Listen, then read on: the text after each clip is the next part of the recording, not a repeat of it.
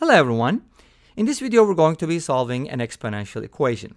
We have 3 to the power x squared minus 2x plus 2 equals 5 to the power x, and we're going to be solving for x values. Now first of all, notice that x does not equal 0. Now why is that important? Because if x is 0, the right hand side equals 1, but the left hand side does not equal 1. Sometimes we get that situation, that's why I wanted to check. And also, for another reason, it's good to check that x does not equal 0. Because the next thing I'm going to do is raise both sides to the power 1 over x. So let's go ahead and do that. And that's going to give us something nicer. When we do this, x times 1 over x is going to be 1, so the variables are going to cancel out. And we're going to be getting something nicer because we're only going to have the variable on one side, and we can kind of handle that.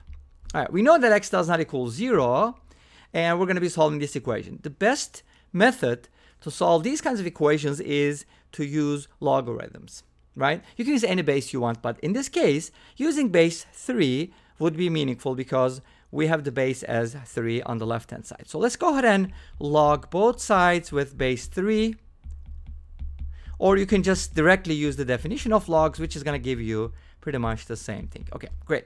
So now I can move this stuff to the front, and log 3 with base 3 is going to be 1. So this gives me x squared minus 2x plus 2 over x is equal to log 3 5, whatever you want to say, call that. Okay. Now, what am I going to do with this? I'd like to turn this into a quadratic equation. So let's go ahead and do that. And also at the same time, I want you to notice that when I said x equals 0 is not a solution, or x does not equal 0, notice that the left-hand side is actually always positive, because this can be written as x minus 1 squared plus 1, and as you know, this is greater than or equal to 1, therefore it's always a positive quantity, which means it can never be 0. Okay, let's go ahead and cross multiply. And then let's put everything on the same side and put it together. So the coefficient of x is going to be this one. And now we do get a quadratic equation. Now, one of the first things that's important is we said that, okay, the left-hand side, the exponent on the left-hand side can not be 0, but it can't be negative either. So it's always positive. What is that supposed to mean? Well, if you think about it, 3 to the power something, and the power is always positive, that means the expression on the left-hand side is always greater than 1, which means 5 to the power x is also greater than 1, which means that x must be positive. So our x values has to be positive. Let's just take note on that one. When we solve this equation, we have to make sure that all the solutions are greater than 0. You can also look at it this way. If you consider the graph of 5 to the power x, it's going to look like this, pretty much. It's going to have an y-intercept here at 0, 1, and notice that the y values are greater than 1 if x is positive. Okay, that's why x has to be greater than 0. To solve this equation, I'm going to use the quadratic formula. So the quadratic formula tells me that x can be written as negative b plus minus the square root of b squared. So I'm going to take that expression and square minus 4ac, which is 8, and all over 2. Okay, so let's go ahead and simplify this expression a little bit, see what happens. Log 3 5 plus 2 plus minus.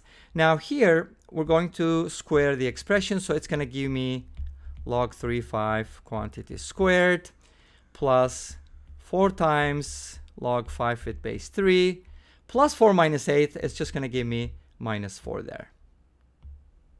And then all of that is going to be divided by 2. Okay? Now, from here we get two solutions, but we just need to make sure that our solutions are both positive. And how do we make sure that, right? Well, with the plus sign, it shouldn't be a problem because all the quantities here are positive. We get good solutions and so on and so forth. But what about the minus sign? So we need to make sure that this expression right here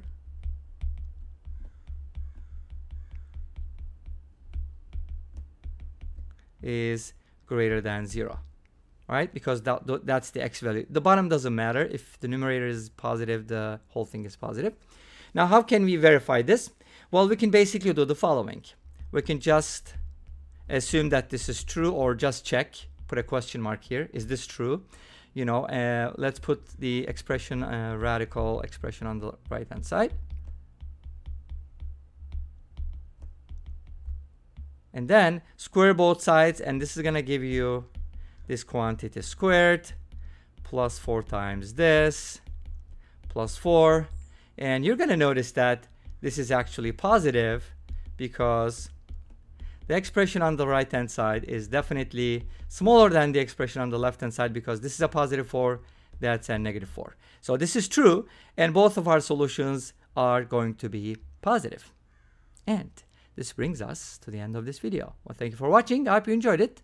Please let me know. Don't forget to comment, like, and subscribe. I'll see you tomorrow with another video.